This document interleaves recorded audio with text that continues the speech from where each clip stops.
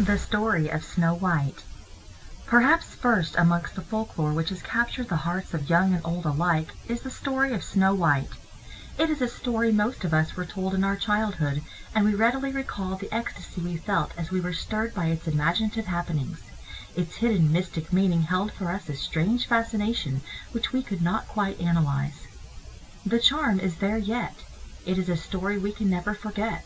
It has a staying power which permeates and lingers in the mind of the hearer. What is the magic of this age-old story and the secret of its appeal? Why is it today still so universally popular? It was the fact of its great popularity that led Walt Disney to select it for his first movie cartoon story in color, titled Snow White and the Seven Dwarfs, and to immortalize it forever in the hearts of millions. Not only in our land, but particularly in Europe, as well as in other lands, the moving picture continues to be a favorite. Mankind can be particularly grateful to the two brothers Wilhelm and Jacob Grimm for the preservation of this tale among many others in the folklore of the early Saxon people. They have written it down for us in its pure, untainted form, just as it came from the mouths of the peasantry of their native Hanau and Hesse in Germany. Working together, these two brothers have done a service to humanity which has not been fully appreciated. For hidden within the story can be found countless messages, meanings which are carried beneath the surface of the words themselves, meanings for you and me. Within the fabric of this fanciful tale of a queen's daughter, who was turned out of her palace by a jealous stepmother and left to wander in the woods, is woven the story of the house of Israel. It is the same story told in the book of Revelation and in 2nd Esdras, retold in fairy tale form. Only the symbology is changed. The message is the same. For this fairy tale does indeed carry a message, and a familiar one to those who have made a thorough study of the Bible and of the wanderings of the house of Israel. This simple fairy tale, passed down to us from lip to lip in the fashion of ancient Israel, tells to us in vibrant imagery the adventures of a wandering Israel, Snow White, and her migration out of Assyria across the wilderness of northern Europe, through northern Germany and on to England. Born of the womb of Israel wisdom, it carries with it the message of the prophets of old. It is the prophecies of Isaiah, of Jeremiah, of Daniel, and of John the disciple wrapped up in one. An early Saxon seer, a true son of Isaac, knowing the punishment pronounced by God upon his people, passed along to us, by word of mouth, the story of Israel and her destiny. The story delights the ears of children, yet for those who have ears to hear and eyes to see, there is an inner and deeper meaning.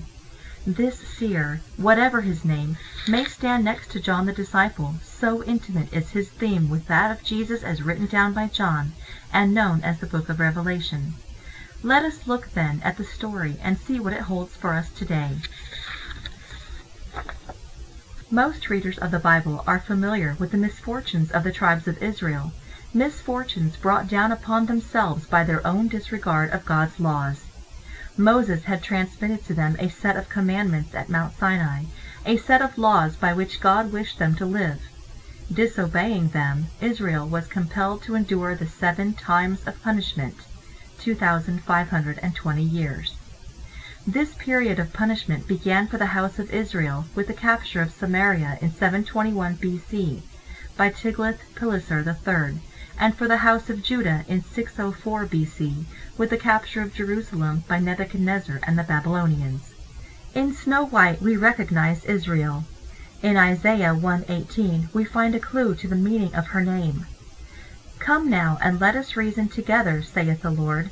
Though your sins be as white as snow, though they be red like crimson, they shall be as wool.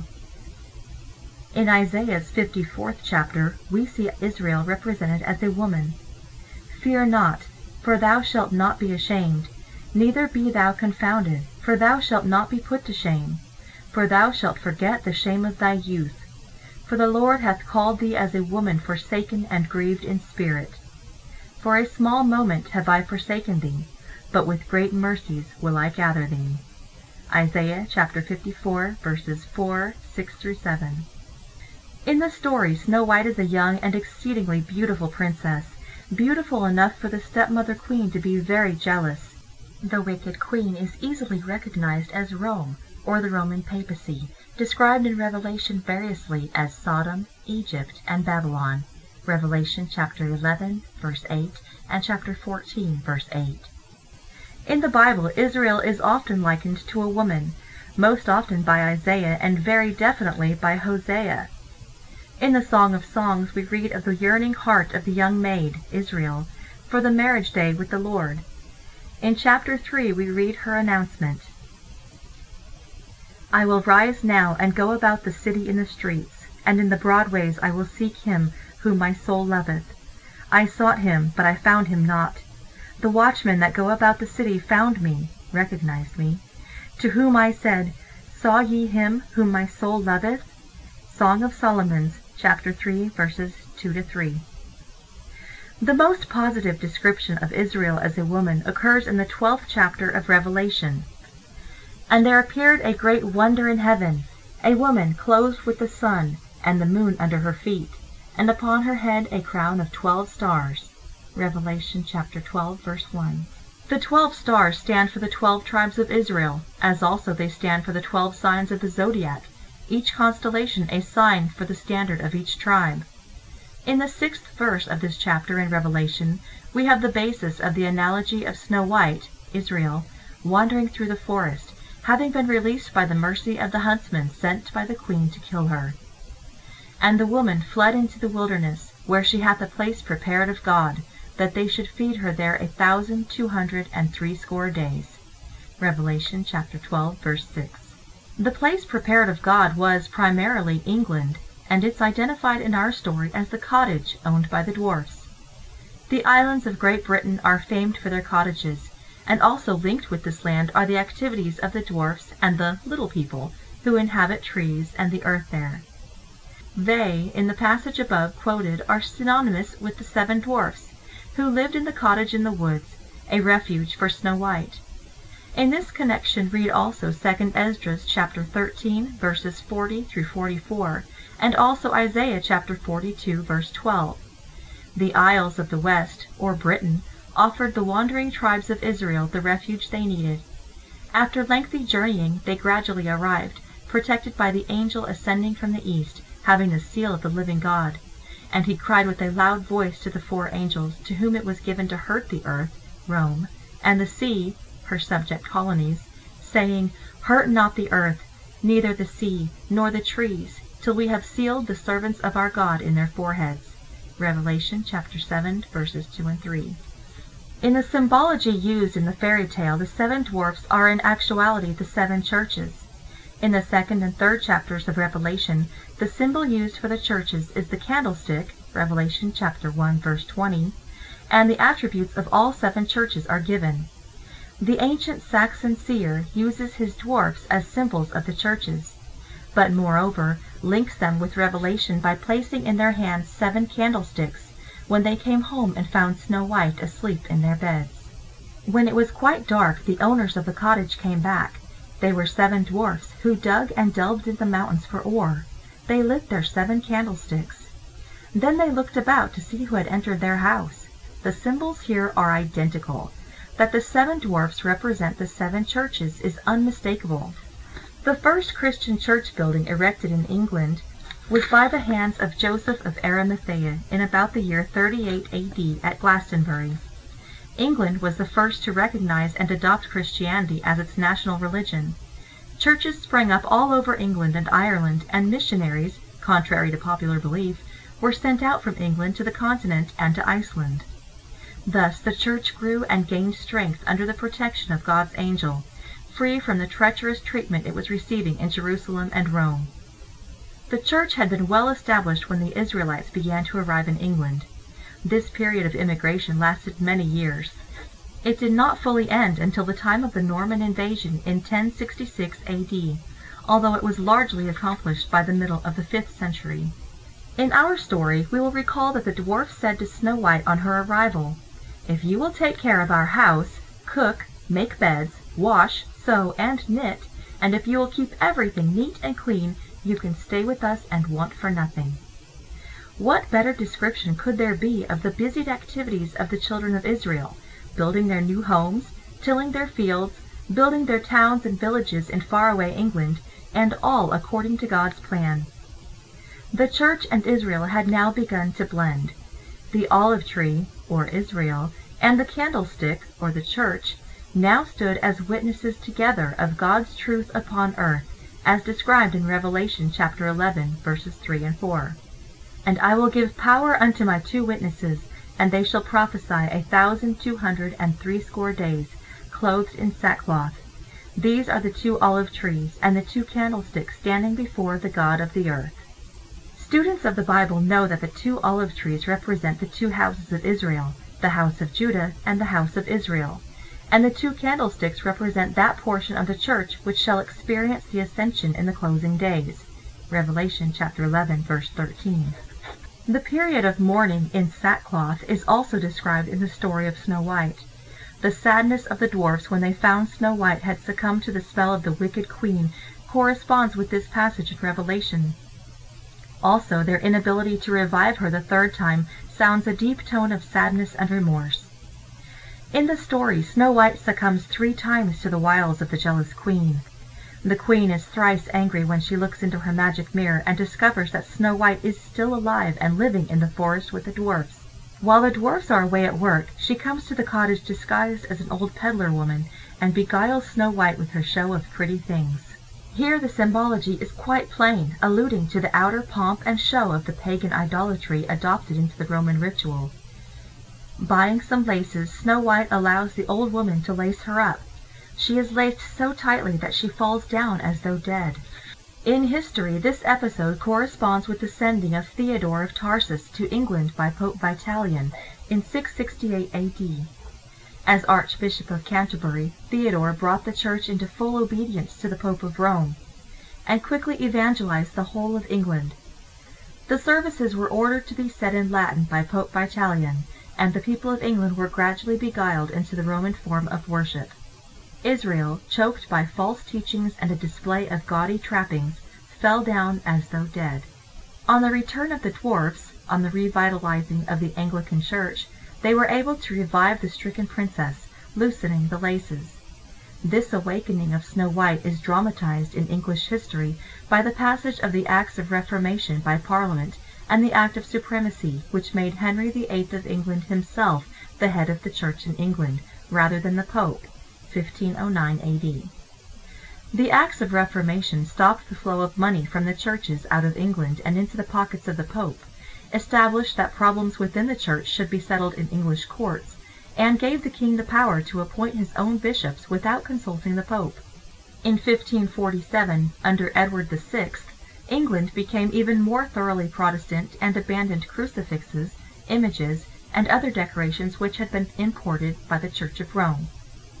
A new prayer book was written in English, and its use was a requirement in all the churches in England. A second time the princess is overcome by the scheming queen, whose vanity prods her to try to destroy her rival by the use of a comb. This comb, placed in her hair, alludes to a second period in English history in which Rome regained power. Of what significance is the comb in the story? Was not the hair the source of strength, as discovered by Delilah in her scheme with the Philistines to destroy Samson? Snow White's hair represents Israel's spiritual strength. The comb placed in the hair by the wicked queen short-circuits that strength. The comb is also associated with Spain, being an important part of the hairdress of the women in Spain. With these clues in mind, let us examine England's history as it relates to Spain and Catholicism. In 1553, Edward VI died, and his sister, Mary Tudor, known as Bloody Mary, took the throne. Mary was a Catholic and offered an instrument whereby the Protestants of all England suffered punishment at the hands of the Pope. Mary made Parliament agree to repeal the Act of Supremacy, and England again came under the domination of the Catholics. In order to strengthen the cause of the Roman Church, she married Philip II of Spain, also a Catholic, and began changing the ritual of the Church back to the Roman pattern. Hugh Latimer, Bishop of Worcester, and Nicholas Ridley, Bishop of Rochester, were burned at the stake, and many Protestants gave up their lives as martyrs to the faith. It was a period of tense religious persecution, a purge of all those who opposed the Roman Church. England was saved from this second malady by the death of Mary Tudor and the ascension to the throne of Elizabeth. Elizabeth defied the Pope, refused to wed Philip, who sought her hand, and returned England to the full Protestant faith as quickly as possible. By the defeat of the huge Spanish armada sent by Philip of Spain to subdue and punish her, Queen Elizabeth was convinced that God was on her side. Under her reign, England gained a national strength and a freedom of worship which she had not enjoyed for many years. Thus, for the second time, the dwarfs, Church, are triumphant, and Snow White lives again. Happy and busy in her little cottage, she is admonished to stay strictly indoors and let no one into the cottage again. This aptly describes Britain's policy of detached aloofness from the wars and the disturbances on the continent. Had she heeded the warning, Snow White might have avoided the third malady, which was more deadly than any that had preceded it. This was the poisoned apple, for which the dwarfs could find no cure, and Snow White was placed in a glass case as though she were dead. Long she laid in a trance, and it remained for the prince to come and adoringly behold her and carry her off with him. What was this third malady for which the dwarfs could find no cure? We get the answer by referring to Revelation chapter 11, verse 7. And when they shall have finished their testimony, the beast that ascendeth out of the bottomless pit shall make war against them, and shall overcome them, and kill them.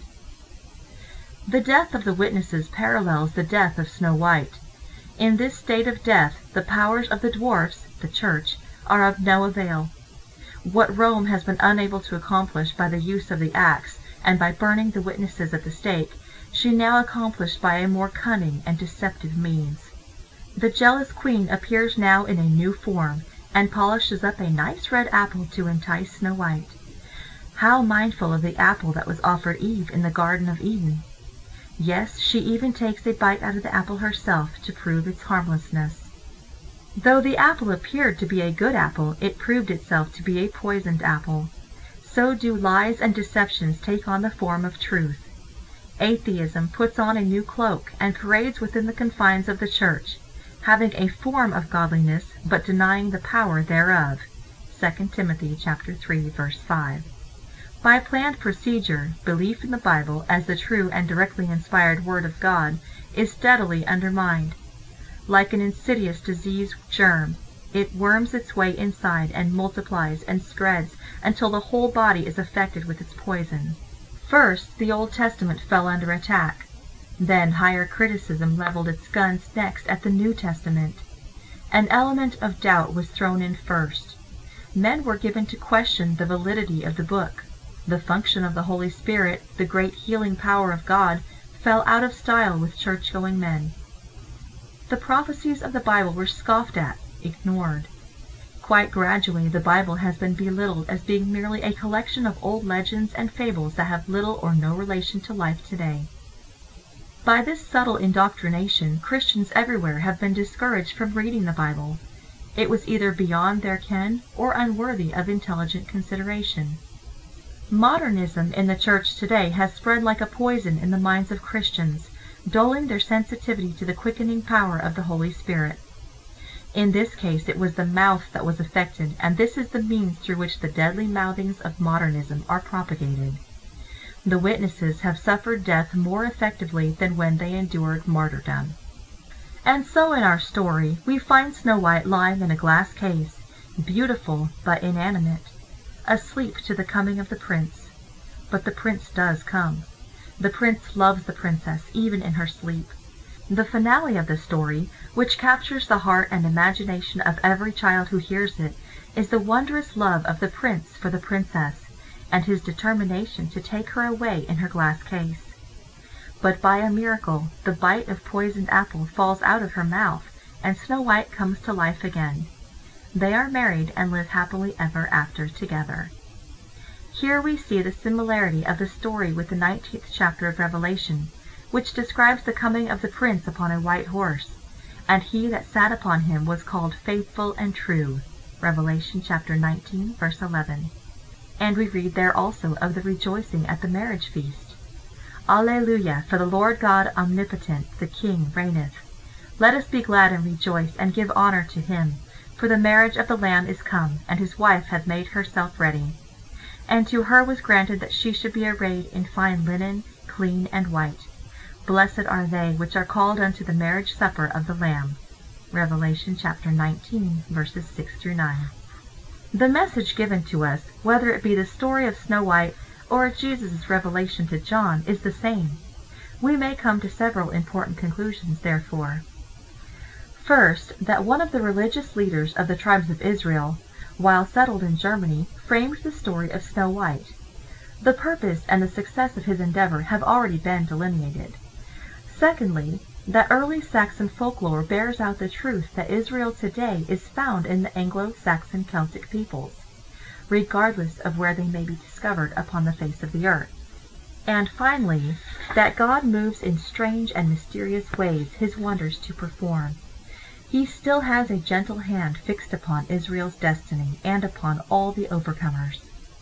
Israel is being prepared for the coming marriage ceremony, when the glorious prince shall come and claim his bride. When that great day arrives, all the world shall know about it and rejoice. May as many as possible have their marriage garments ready for the occasion, so that they may enter in and enjoy it together. Then indeed shall the prince and his princess live happily ever after.